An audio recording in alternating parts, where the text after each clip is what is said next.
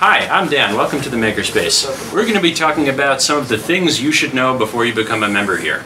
So there are two really important rules you have to know to be a Makerspace member. If you remember nothing else I tell you tonight, you got to know the two rules. Rule number one, super important. Be excellent to each other. Rule number two, just as important. Don't be a dick. If you can follow those two rules, nothing else I tell you is going to be of real concern, because you won't break any of the other rules, because you just need to remember to be excellent to everybody else. Everyone's here to have fun. You keep that in mind and you'll have a good time.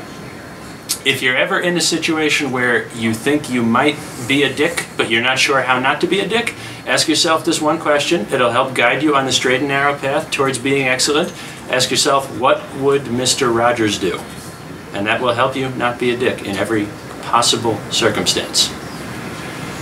You're going to get a lot of emails from us when you sign up tonight. The first thing you're going to get is a welcome email. It's going to have links to all our websites and our Facebook page and our wiki and our member handbook and stuff in it. You're going to get a receipt for your first month's dues saying that you paid us. And you're going to get invited to our Google groups. There's two groups. One of them's a public group that anybody can read. You post cool things on there showing off stuff you've done. And then there's a members only group. Only members can read that. We use it for boring stuff like, hey, Space Improvement Day is coming up, we're having elections, that sort of thing. We always bill from the first of the month at the Makerspace. So if you signed up in the first half of the month, we're going to round down, and you'll next owe us money on the following month. And if you sign up in the second half of the month, we're going to round up. You get the rest of this month for free, and you owe us money in a month and a half, basically. There is a control panel you can log into to manage your finances and your Makerspace membership. It is members.milwaukeemakerspace.org. You can go there, and if your address, your phone number, your email, any of those things change, you can update them. Or if you have an upcoming invoice you need to pay, you can pay it right on the internet. We really like it when you pay it using the website, because that means the billing system reconciles your account automatically, and we don't have to figure out if you paid your dues at the end of the month by rummaging through a bunch of envelopes. Your invoices are going to be sent 10 days before the due date. The due date is the first of the month, so generally on the 20th of the previous month, somewhere around there, you're going to get an email for a membership renewal explaining how much you owe. There'll be a link on the email to that member control panel I just mentioned, so you can click the link, pay your invoice right online, and you're taken care of. Otherwise, if you don't want to pay on the internet, you can send us cash or check in an envelope in the Dropbox, which is right next to me at the board member desk.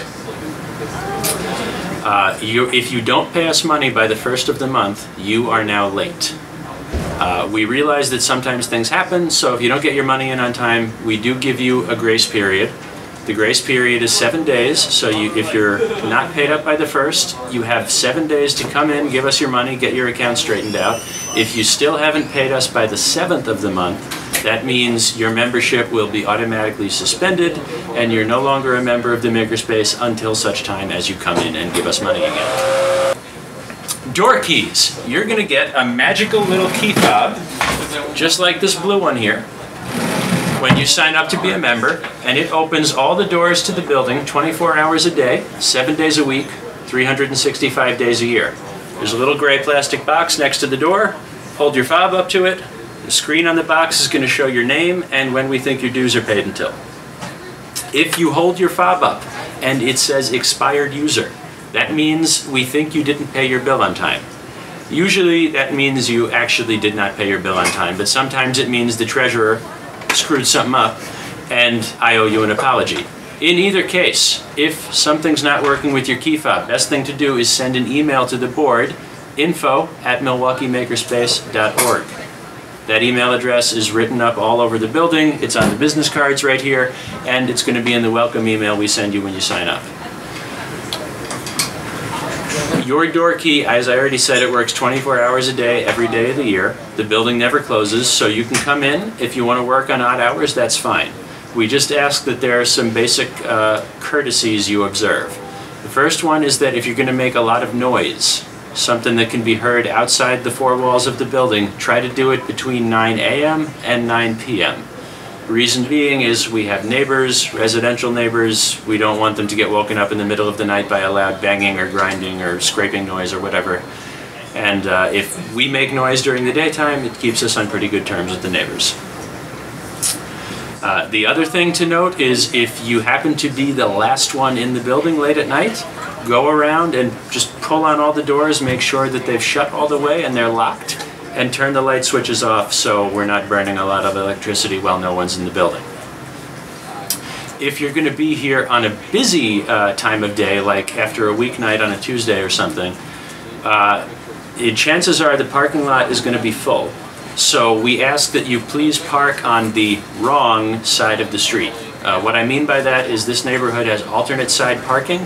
So on odd days, you're supposed to park on the odd side of the street, even days, even side of the street. That only is in effect late at night from 2 a.m. to 6 a.m. Since members are generally not going to be here that late, we like to park on the odd side of the street on even days and vice versa, so that the neighbors who live here, they can park on the correct side of the street and they don't have to move their cars. Aluminum plate. I was buying. Who are you beating? Safety. There are sheets posted up around the building, orange sheets on all the doors, that say who to call at the top of them. They have phone numbers on there for the fire department, the police department, EMS services, any of those sorts of things. If you have a real emergency, the gas company's on there if you smell gas leaking. But they also have phone numbers on there for urgent but not quite emergency situations. So say the toilet is overflowing in one of the bathrooms, there's a water leak, something that really needs to get taken care of right now, but it's not quite a 911 situation. There are board members' phone numbers on there, the building manager's phone number is on there, so you can call us and get somebody down here to take care of a problem right away if it is urgent.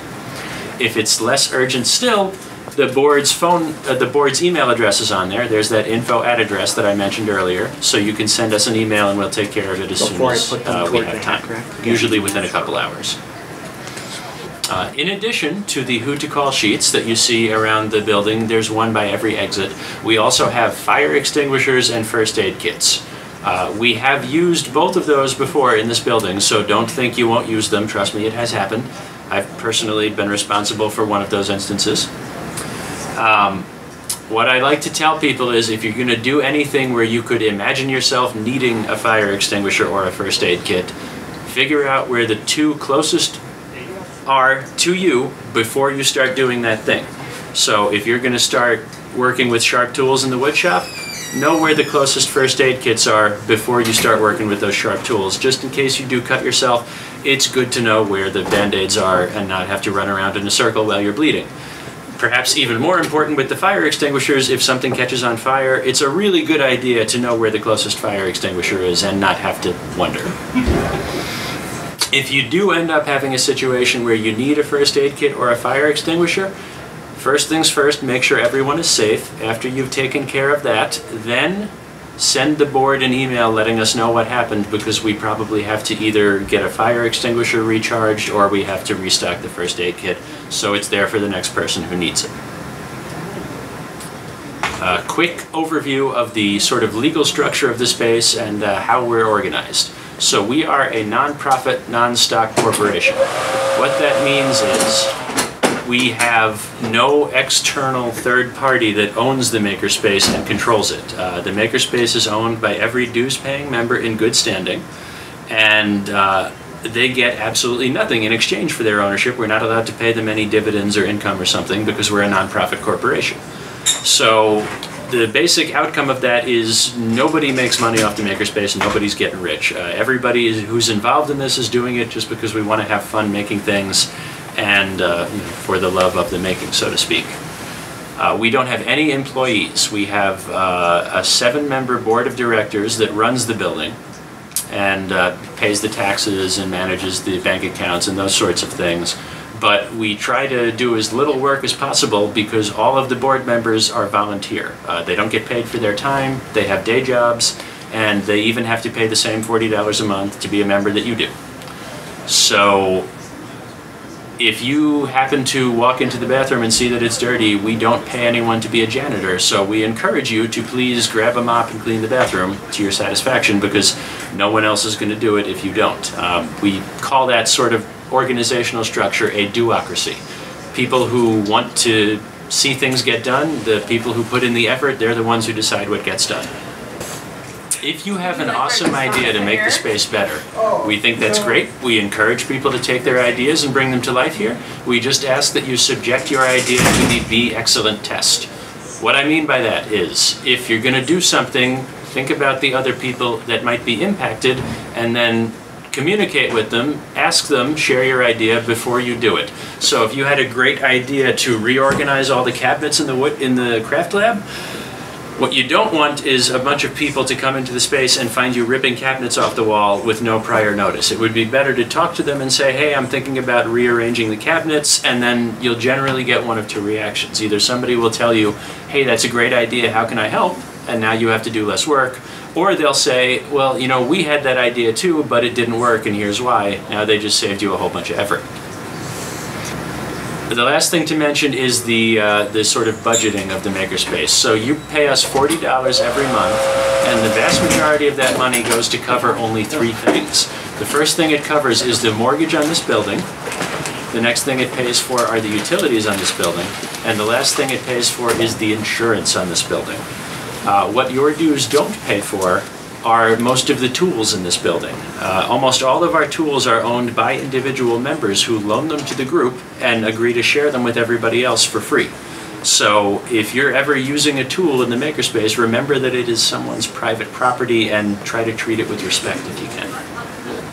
Area funding. So most of your money, as I said, goes for the building, but the last $5 you pay us every month gets handed out as area funding. What that means is you can give $1 to 5 different areas, or $5 to one area, or you can mix and match and anything in between. And we hand that money out to the areas to pay for consumables, things like glue, sandpaper, blades, anything that will just tend to get destroyed in the course of being used.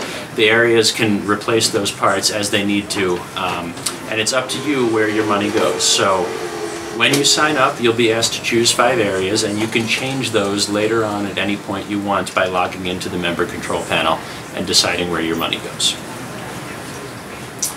Training. You can use any tools you want as long as they're hand tools when you're a member. We trust you to swing a hammer and figure it out on your own.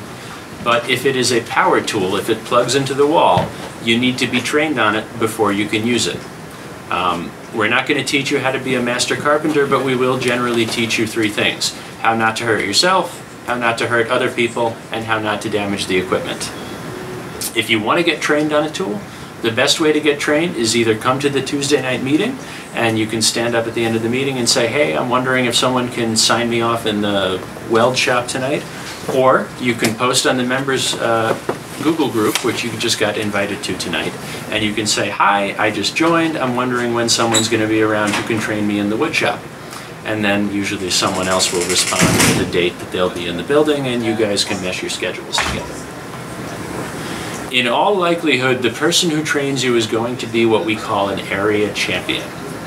The champions, there's about 30 of them spread throughout the building, and what they are is they're Makerspace members who have a lot of experience and familiarity with a group of tools or a medium or a style of working. So they're somebody who knows everything about wood, they know everything about metal, maybe they know everything about pottery. They're very familiar with one area of making, and they're a really good resource to learn things from if you want to do something but you don't know how to do something.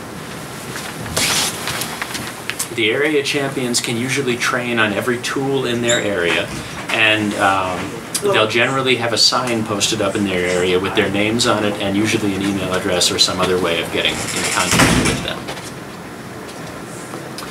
There is one recurring event as a Makerspace member that it's good for you to know about. That event is Space Improvement Day. It happens at the end of every month on a Saturday or a Sunday. And basically what we do is we invite the members to come in and do all of the maintenance work that has to be done to keep the space running. So things like vacuuming the carpets, mopping the floor, cleaning the tables, cleaning the bathrooms, rearranging tool racks, anything of that nature. So it's stuff that nobody wants to do, but it has to get done anyway, and we invite everybody to come in, and as a reward for coming in to clean the space, we buy dinner for everybody. Usually we'll have a pizza party or a cookout or something along those lines. And it's a really good time to meet other people, other members of the space who maybe have different interests than you do, and you can sort of cross-pollinate and talk to crafters who might have a craft that you've never heard of, but you learn something interesting.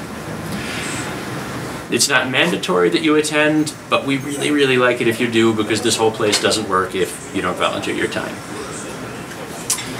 The last thing for me to talk about today is parking permits. A common problem that will happen in a makerspace environment is you have to work on a project, maybe you have some cut pieces of wood that need to be clamped and glued and left overnight for the glue to dry. If you want to leave a project in progress in the building and then go home, that's fine. We just ask that you fill out one of these green permits, which has a spot for your name and the date and some contact information so somebody can get a hold of you. And you can throw that green permit on your project, and you're now allowed to claim a workbench or some other public space for up to 24 hours, so you can go home, let the glue dry, come back the next day, finish your project. There's racks full of these throughout the building. If you need more than 24 hours to work on a project, that's fine. You can extend these parking permits for up to 30 days by talking to a board member or an area champion from the area you're working in. And they can sign this to extend it for up to 30 days at their discretion. So if they tell you the area is crowded, it doesn't have enough room, then you have to find some other way of completing your project. But if they can find a space for you, you can work on something over multiple nights. If you leave a project out in a public working space and it has an expired permit on it, or if it doesn't have a permit, what'll happen is you're going to get one of these red parking tickets, which is a notice that basically says, hey, this shouldn't be here. If your property sits out with a parking ticket on it and you walk by, you should remove that property from the building as soon as you can. Otherwise, if it sits out with a ticket on it for a full week, it's going to get moved into the impound lot, which is a little roped off corner of the East Room where unclaimed property goes. If it sits in the impound lot for a month and it still doesn't get picked up, it's either going to be given away to another member who wants it, or we're going to have to throw it out to make room for more stuff in the building. So if you don't abandon your property, use the parking permits, then it's less work for me to throw out your stuff, and I don't have to give you the heartbreak of having your stuff getting thrown out. So that's how we deal with member space in the public working areas. You're also allowed to have some private member storage space with your membership. That's going to take the form of either a locker or a shelf that's just for you. You get your name on it. The way to claim one of those is to either find an existing storage space in the building that is empty, or if there are no empty spaces, talk to the operations director. Usually send an email to the board is a good way to initiate that conversation. If you find an empty storage space in the building that you would like to claim that has an empty sticker on it, then you can take a piece of tape, cover up the empty sticker, write your name on it. That is now your shelf. We really appreciate it if you email the board when you claim a shelf. That way we know where your storage is, and in case your membership ever expires or there's another problem, we know where your materials are in the building. The member storage space you get is yours to do whatever you want with. You can keep projects that are in progress, you can keep tools, you can keep materials, anything you want for as long as you want, it's up to you. And with all that having been said, I think that's about covers the list. Okay, so I don't... Now that you've sat through all my boring crap, you can take a breather, because I'm done. So welcome to the Milwaukee Makerspace.